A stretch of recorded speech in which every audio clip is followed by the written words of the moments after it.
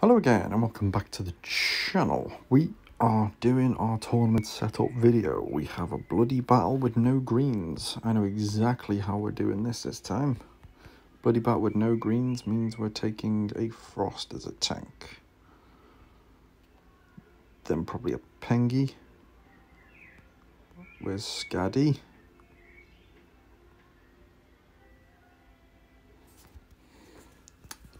Skadi's close to the top because she's limit broken. Probably a Lepus in the corner. Actually put Lepus in that corner. Pengy in that corner. Do I want to take Beera?